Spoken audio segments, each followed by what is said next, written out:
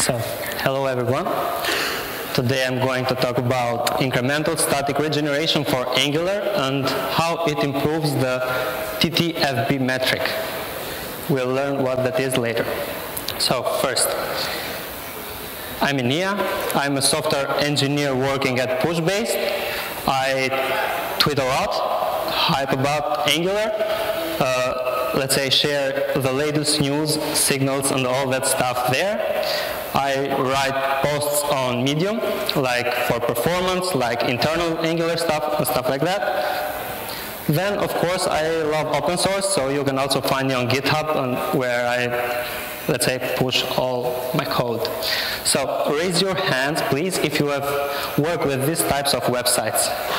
E-commerce, landing sites, blog sites, news sites. Nice, nice. So around 70%, great. So all these types of websites have some, let's say, common things and needs. Like they need to be optimized for search engines like Google, Bing, also for social media like Facebook, Twitter, and other things like that. But they also need to be served fast because let's say, for example, on e-commerce, it needs to be served fast in order for the client to go there, open the site fast, purchase it, and let's say to have a low bounce rate. That is the percentage of the users that leave the site after, let's say, the first view. Then, of course, they need to be up to date, so they don't, let's say, they shouldn't show old data or stale data. Like e-commerces may change prices for products all the time, but if they show, let's say, an old price, let's say it's a problem for the e-commerce. So what Angular has to offer for these needs? Angular offers these kinds of, let's say, renderings, that is like client-side rendering, static-side generation, and also server-side rendering. And the last two, let's say, are supported by Angular Universal that we have to additionally add. That's easy to do, but if you have worked with this, let's say, type of website, you probably have heard of Universal and know what that is, so I'm not going to touch that part. So we know that client-side rendering, it's not SEO friendly because it has like no content on the index HTML when it's first loaded, and the search crawlers cannot, let's say, read its data. But they can be cached on CDN and be served fast, so they can be served fast, and that's a good thing. And the content will be always up to date because that will be fetched on the client side. So when the user opens the page, then he, let's say, fetches the data for that part. Then we have static side generation. That is, let's say, SEO friendly because on static side we build those on build time, those pages. Then the crawler can read the HTML and extract the data they need. They can be cached on CDN, so they can be served fast because they're just static files. But the problem with static side generation is the part where they have old data. They are not updated if they are not rebuilt and redeployed. And that part right there, it's not a good thing. It's like a slow one. Then we have server-side rendering, and just like static side generation, it is self-friendly site, but also the content will always be up to date because for every user we will have like, let's say, a new connection on the server that will fetch the API, fetch the data from the APIs, and then, of course, render the page and serve it to the user. Also, the site will be server rendered for each visitor, and this is not something that we like so much, so let's see it again. So we have client-side rendering, it sucks at SEO, so we just put a line there, static side generation, not up to date, problem. And then we have server-side rendering with a yellow part there because, let's say, it has some problems, and we will understand it from a metric. And that metric is called time to first byte, the first thing that we read on the first slide. And what time to first byte is? It's the metric that measures the time between, let's say, the request for a resource, in our case the document, and when the first byte of that response begins to arrive. So the time it takes the document part, or the first, let's say, call to the server to arrive. And it has like some opinions, like a good time to first byte is like 800 milliseconds, and a poor one is like more than 800, sorry. So you probably all have opened the network request. I know that you can't see, so let me zoom a bit. So let's say the first one is like the document. So the first row on every web page is the document part. So, and it has like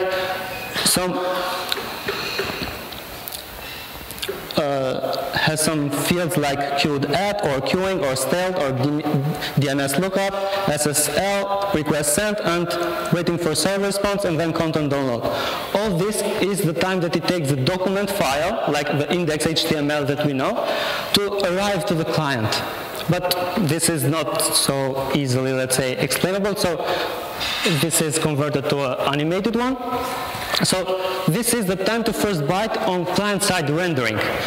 As we see here, the first part is, so the first column is like time to first byte, the second one is the resource load delay, and the third one is the load time it takes for the page, for the other parts that are left. So for the, as we can see on the second column, on the resource delay, we have like there the document, so the blue ribbon, then we have the style sheets that are loaded, then we have the scripts, and as you can see, after the scripts, there's that gray box, and that is like when we make the API calls, so the data of the site. Then after that, we may need, for example, to load other data, like if we are opening a site, it needs some data, then it has to lazy load some other routes, then it can do another script stuff. Anyway, then we have the load time. But when we move to the server-side part, so when we try to server-side render that application, what happens is that the part that is done on the client, so on the browser, let's say that part moves to the server. So as you can see, we have the document, style sheet, scripting, data, and other scripting. Then that part, let's say, moves to the server, and then we have to, let's say, grab the style sheet on the server, grab the data on the server, as you can see, and then other scripting. So we have to run that part again on the server. Also, you see that red box right there? That is the data that is being fetched again. So if we don't use something like transfer state, we are doing double fetching for every API call that we do on the server. But if we use the server-side state, the transfer state, that data, let's say, will move on the, let's say, on the beginning of the resource loading time. Sorry. But anyway, for that part, like LCP and all that client-side optimizations, my buddy Chris will talk a bit later. Okay, so let's focus here. As we can see, there we have the style sheet, the script, the data, and all that stuff. So all this will take time, because we have moved the responsibility to the server, and now it has more work to do, like the API calls, wait for timers to finish, like set timeout and set interval, because server-side rendering depends on Zone.js. And because the set timeout and set interval will not leave the zone to become stable, it will wait for them to finish, then it will become stable, then the server can finish the rendering. And also wait for rendering after all those things are done, and then other scripting to finish. A second.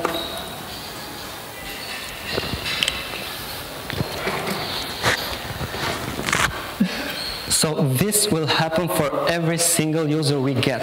Like, imagine, like, that's a bad thing, right? But how can we optimize it? And we know that in order to optimize stuff, like, we need to do less. That's the only way. But how to do less work with this stuff, because we need to server render those stuff in order to have like SEO and all that good things. And we have like caching. We can use caching in order to cache our work that we do on the server, and let's say reuse it.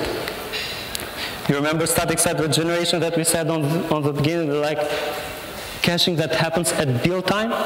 So that's great, because as you can see here, all that work that we do on the server response delay, so that part right there, when we do caching, all that will be done only once at build time. You see? So, like all the scripting, all the data, all of that, when the user gets on the page, check. he will just get, let's say, the server will only just get the data from the cache and send the data, in this case, it's like the index HTML, and send it to the client. But it solves our problem. Yes, static site generation is great, but it introduces us to another one. So doing static site generation means we will have to build, pre-render, and deploy every time the content changes. So just like we said for the e-commerce, if we, let's say, pre-render the e-commerce products, and we go there and change the product price because, hey, it has some offers, then what happens is like the user will get, let's say, old prices, and that's not a good thing. So it's not optimal. So can we do better?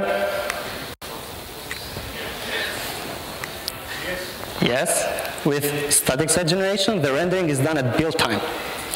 What stops us to do that at server runtime? Nothing.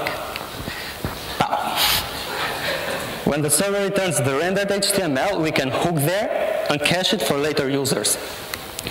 But there are only two hard things in computer science: caching validation and naming things. And we will do the caching validation with NGX ISR, and we make that easy for you. Okay, how does it work? Before we learn how ISR works, we'll just check the diagrams for normal server-side rendering. Like we have like the users over time that do a request. There we have the Angular applications on the server side that does all the stuff. So we have the first user does a request. It goes to the application, goes to the route handler, and say, okay, make all the API calls, do the rendering, all that stuff, generate the HTML, and then return it back. And this will happen for all the users every time. So all that work right there will be like every time we need something, it will be there, and it will, let's say, force the server to do more work. Let's add caching to it, as we said. So this is a normal, let's say, a basic cache implementation for server-side rendering. Like we have the first user that requests, for example, post/1. It goes to the route handler, and then, as you can see there, we have like a cache. Then we check if the cache exists, but because it's the first call to the server, it will not exist. So it will have to, let's say, do the rendering, the API calls, and generate that HTML. After it generates it, it will grab the generated HTML and then save it to cache. And the moment that it saves it to cache, then it, let's say, goes back to route handler, and the route handler sends it back to the user. Now, when the next user comes in, we have to see that, let's say, the cache is still here. The next user comes in, he goes to cache, and let's say, hey, cache exists. So return it directly. And then the next user, and so on. So all great, caching works. The work is done only on the first user. All the others get the, let's say, the cached HTML. What's missing? As we said before, we miss the invalidation part.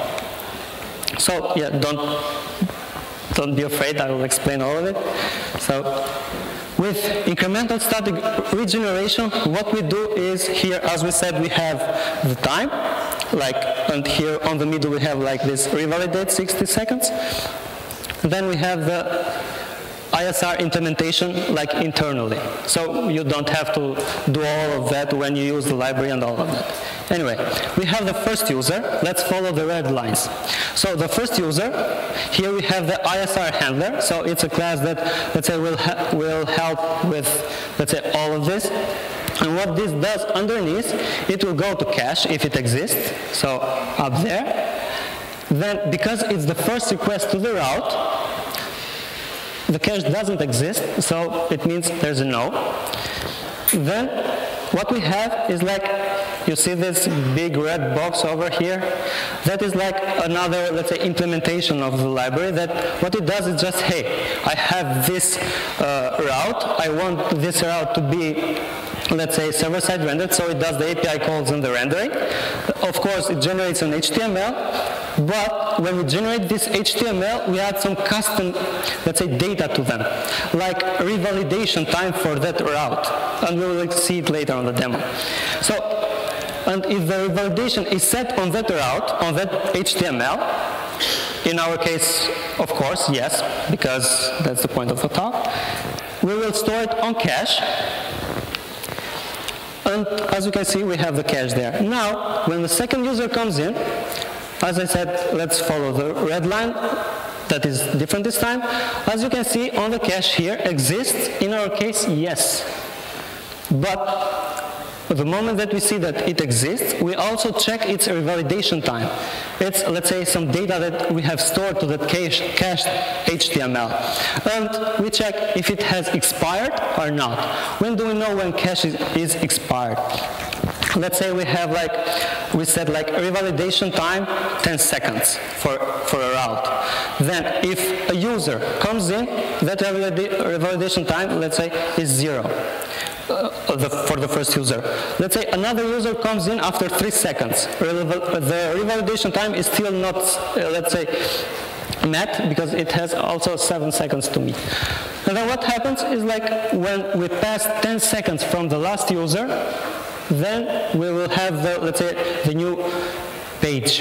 So in our case, we have the revalidation time, it has not expired, so the second user will receive the cached HTML. Now, let's say we meet this threshold, this revalidation time of 60 seconds in our case. What happens is the user, as you can see, check if exists. Of course it exists, it goes to the cache.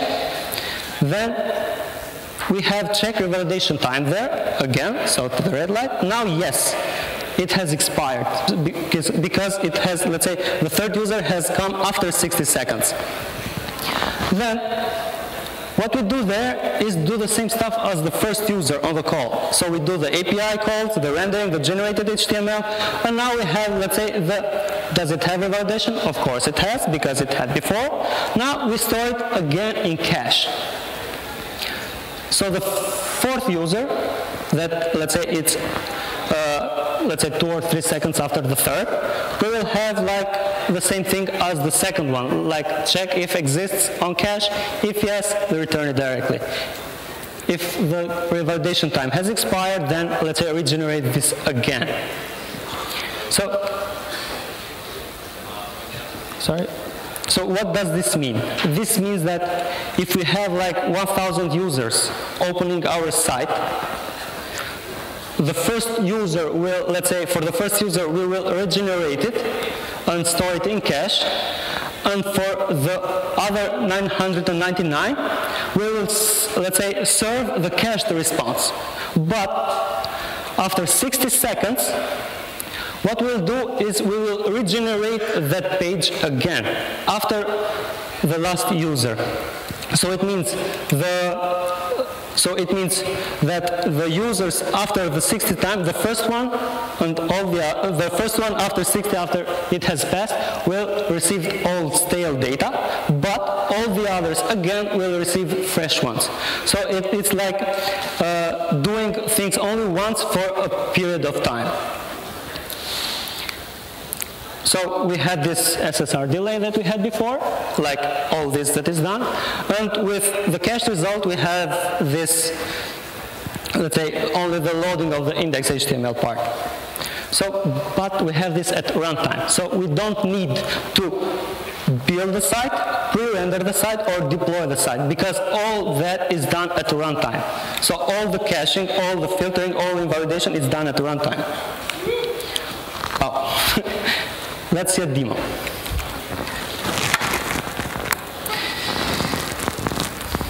So for the demo, I will, let's say, use Venger. It's an open source headless e-commerce built on TypeScript and Nest. So it has like an admin and the interface ready. So let's start the backend. Let's start the front end. Front end is running Angular Universal, the default one.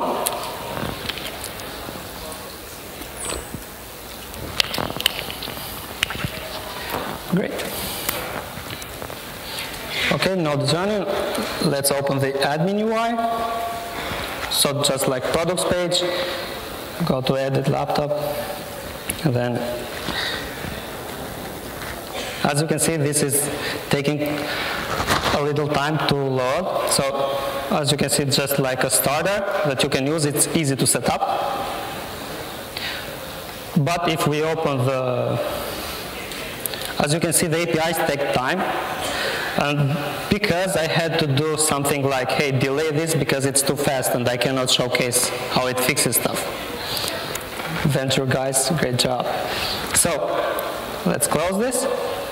In order to configure incremental static regeneration, you just go to the server.ts file, start, let's say, or create an instance of the ISR handler that we saw on the image, where we pass the index HTML and invalidate secret token that we will see later.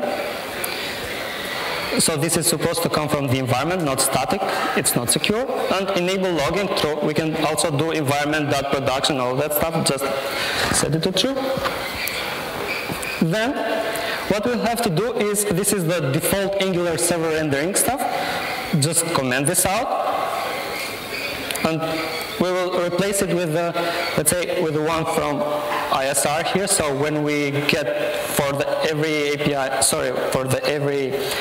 call we have on the server, we'll just, let's say, serve from cache from the ISR or just render. So it helps as a callback.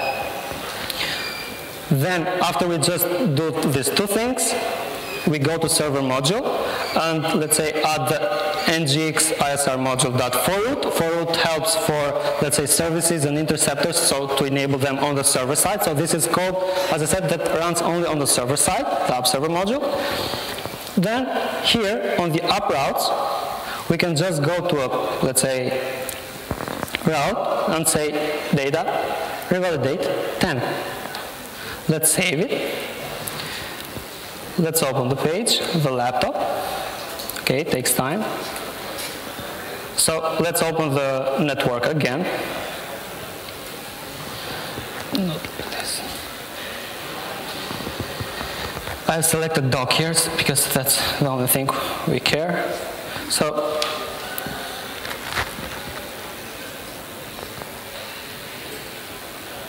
let's refresh the page. And you will see that, as you can see, 2.37 seconds. What has happened? Let's go to elements. As you can see here, ISR has injected this revalidate 10. That is the revalidate time that we put on the route. Now, because it says 10 there, if we open the site, refresh again, you see that? That's 35 milliseconds. It means that the index HTML now was served from cache. So we didn't have to wait 2.37 seconds. Let's refresh again, 19, 52, and all that. Maybe when you deploy this stuff, it will be a little more big than this, because it will have more, and this is development. But retrieving from cache, let's say, is way cheaper than, let's say, doing all the server-side work. So to understand that, hey, we have this speed, I want to do the invalidation. As you can see on the elements here, we have this served from cache, last updated. It's like 11:20. So next refresh is after 10 seconds. This will not be done by itself. So it's not like it's a set interval there that has like 10 seconds and every 10 seconds it will refresh. But it's like refresh every 10 seconds after the last user. So the work is done only once. The trigger is done only once. So to understand that it refreshes, so it invalidates its cache, let's update this. Update. So this is the product page. Come here, network, refresh. As you can see, it triggered a refresh. So the first user that comes in. So if we see here, let's say the page was retrieved from cache, and now they said that it was regenerated. If you go to the page again, refresh, as you can see, the cache was invalidated. Now we have another new response, but as you can see, the timing is still too low. It means that we have cache invalidation, and let's say at the route level, so we can configure it as how do we like and all that stuff. And yes, I think that's the thing. Good. So you'll say, hey, but we're still depending on a static timer. You know, the validate thing, we have to do that for each route, but not good. That's why we, let's say, have offered this in-demand revalidation. What does that mean? It means that if we know when data changes, we can just make an API call to the node server and say, hey, please regenerate these 5 or 4 URLs, like a product pages. And then with this, we trigger whenever we want. So we don't have for that revalidate time to, let's say, to be triggered and all that stuff. All great. So we have like also in-memory cache handler by default. It means that caching will be saved in RAM of your node server or your server. But what happens is like with increasing of users, increasing of pages, like e-commerce, you can have like 10,000 products, and saving all their cache on memory, it's not a good thing. So we, let's say, have introduced something like a strategy pattern cache handler, like you can implement your own cache handler to save it, store it whenever you want. And that helps with, let's say, managing where you want to save the data. And by default, the library also exports file system and also Redis cache handler in order to save the data. And you can see their implementation on GitHub.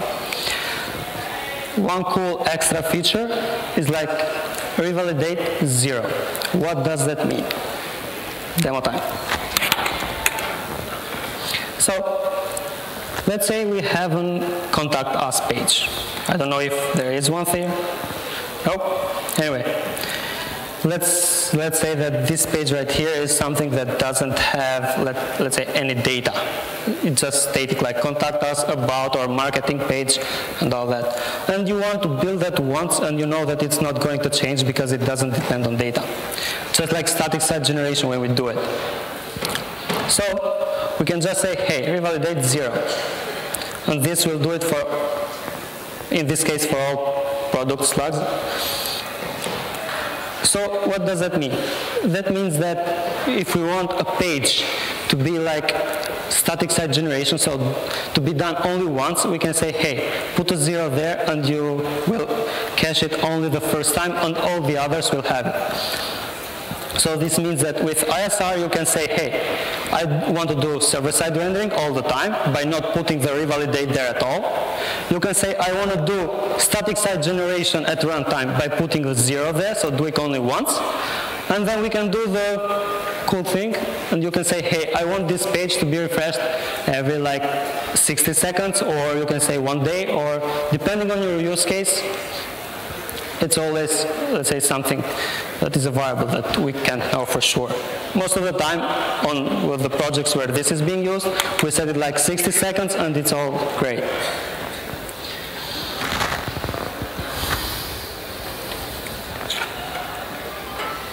So, to sum up, it improves TTFB because the site doesn't take 2 seconds, so the time to first byte is always low, so it's always faster than server-side rendering.